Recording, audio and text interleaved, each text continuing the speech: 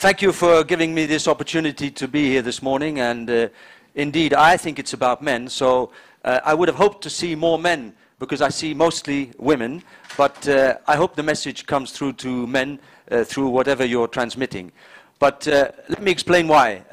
When Patricia asked me, I wouldn't be honest if I didn't say that I did hesitate. I have never done this before. I've never spoken about gender equality in this forum. I have in others, so I did hesitate, otherwise I wouldn't be honest. I asked myself two questions. Is this an important issue? And obviously that answer is easily yes, because it's a question of fundamental human rights. And human rights are fundamental to everyone. I like to see human rights in a kind of trilogy. You have economic rights, you have security, and you have human rights in the traditional sense. But I see a hierarchy, actually. I see no security without development. If there is no development and if everyone is poor, you will have conflict. And you have no development without security. If there's fighting going on, you will have no development. But I think the point I'd like to make is that there is no human rights, or there is no security nor development without human rights. So human rights actually is an overarching value of importance. And women's rights are a fundamental pillar of human rights, together with the abolition of torture, the abolition of the death penalty, and other issues that make human rights so fundamental to all of us. So human rights are important, and therefore women's rights, which are a pillar of human rights. So I had no hesitation to say this is a very important issue. The second question I asked myself is, do I have something to say? Well, I come from the Netherlands. I'm not allowed to make any publicity here, but I'm allowed to say where I'm from, and I'm proud to be from the Netherlands.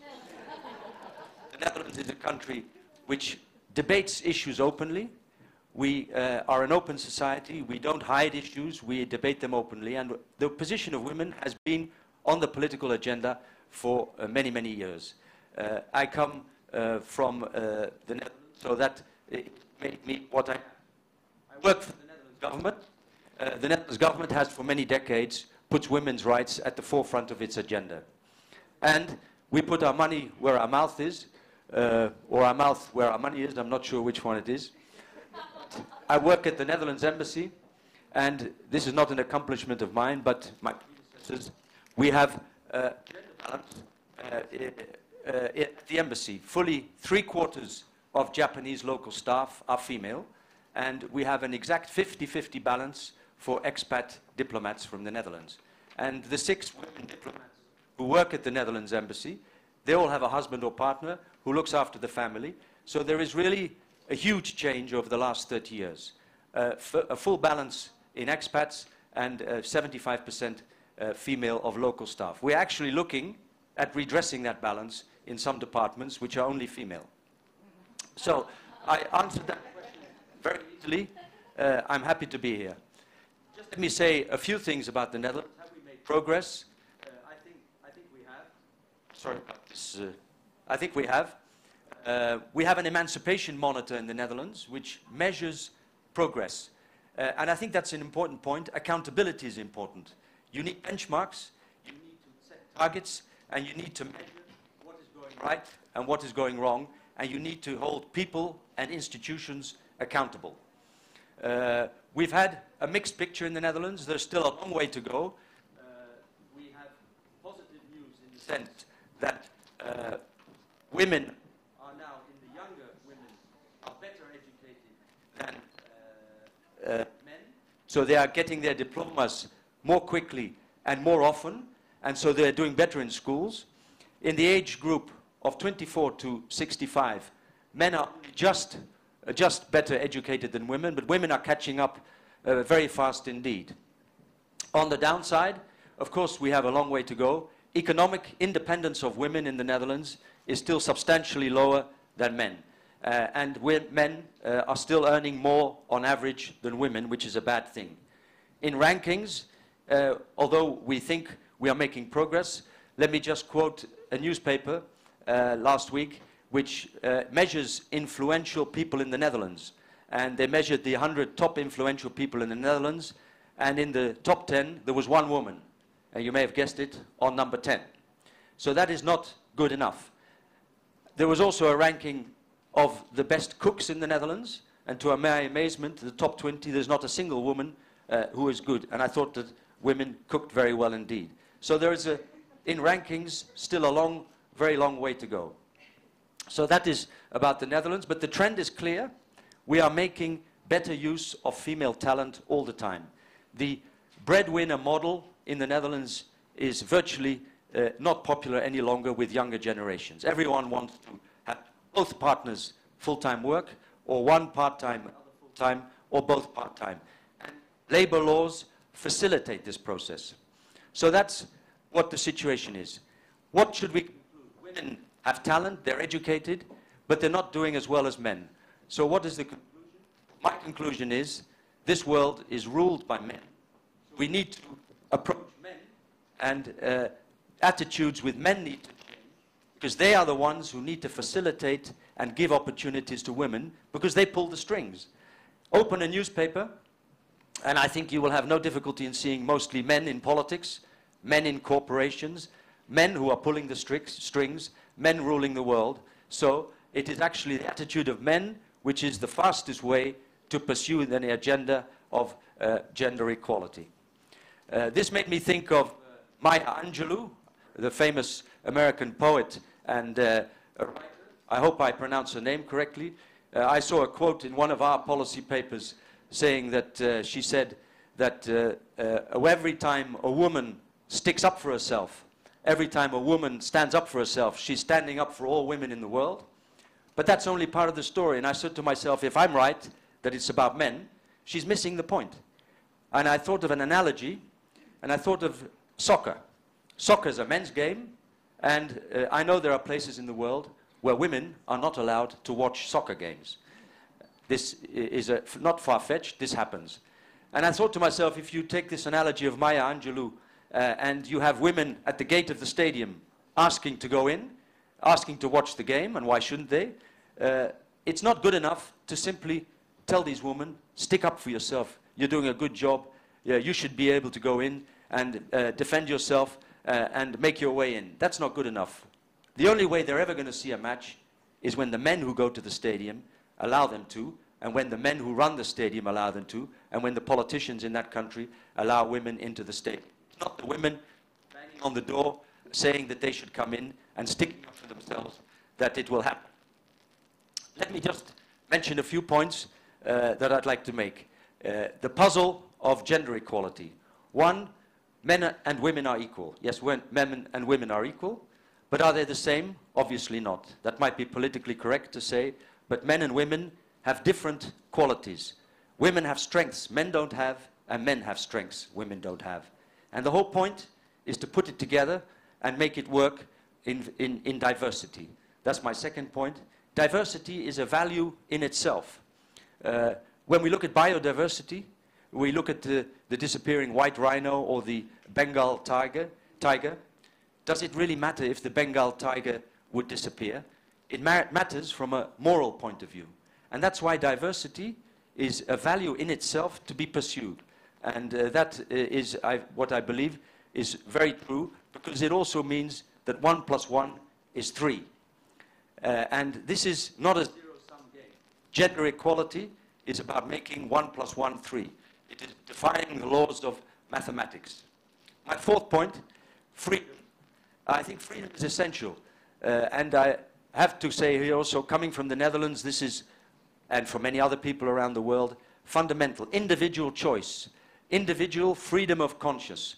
Actually, our war of independence against Spain 4.5 centuries ago was about independence, but it was as much about the freedom of conscience, the freedom not to be Catholic, to be Protestant, or to be nothing at all. And it is no coincidence that individual freedom brought this explosion of culture and arts in the Netherlands in what we call our golden age, and why so many minorities who were persecuted in the rest of Europe came to the Netherlands. Individual freedom is fundamental, and it should be fundamental for also women, and they should have the equal freedom as men. And it is because we have this history surprising to me that we have not made even more progress in the Netherlands on the issue of gender equality, because individual freedoms are so important for us. Then there is the question of work-life balance. Work-life balance is the fifth piece of the puzzle, extremely important. It also has everything to do with freedom of choice, the freedom of the man or the woman or the couple to decide what work-life balance they will have. And if one person has more work-life balance, you will see the other partner in a couple will also have more work-life balance, and this is freedom. Economics, very important point, sixth point I'd like to make. It makes micro sense. There are companies, there are studies that say that more gender parity and more gender equality actually increases the results of a company.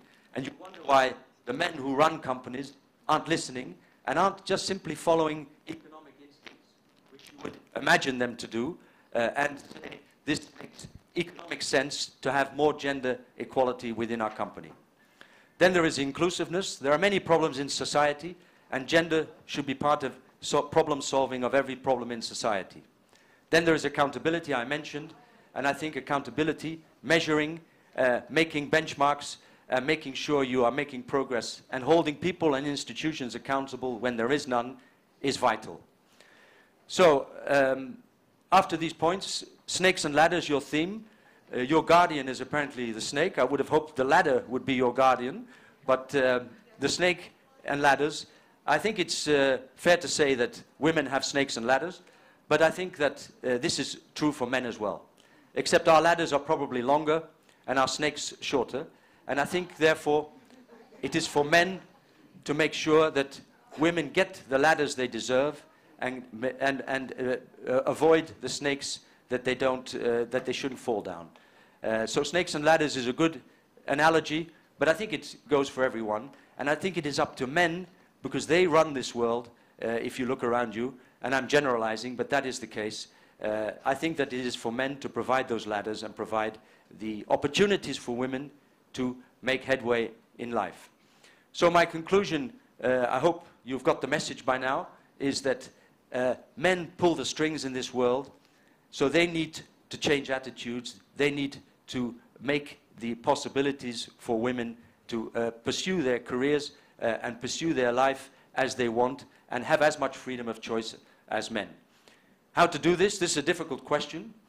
Changing attitudes takes a long time, but if I can make one practical suggestion, role models are important. Work on men which can provide the example. The men who lead this country or any country in the world with vision and leadership on this issue, they should be the ones to introduce change. And if I can mention three examples, I was once in a country where there were elections and there was a big issue about human rights and women's rights. And I was speaking with the chairman of the election commission, and he was worried that women were not turning out for the vote. So I suggested to him, you know what you should do? You should advise your president the day before polling to go with all the media in the country and hold hands with his wife, walk up to the ballot box and ask her to drop in her vote as first in front of the media, and then turn around to the cameras and call on all her fellow women in the country to cast their vote tomorrow, and not necessarily on her husband. And of course this suggestion that the president would walk hand in hand with his wife and cast a vote was met with roars of laughter. And that was the end of it. But you have to keep trying. And role models, if a president in a country sets an example and puts his wife or a woman, a working woman, where she is valued and where she belongs, this is enormously important. Another role model, I saw yesterday the governor of Hiroshima has taken extra childcare leave.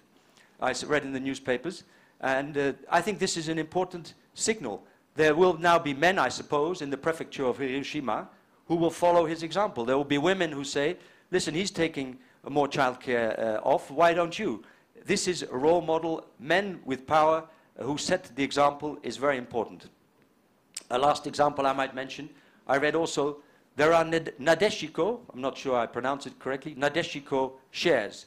Shares in companies that have gender equality as a fundamental value in the company.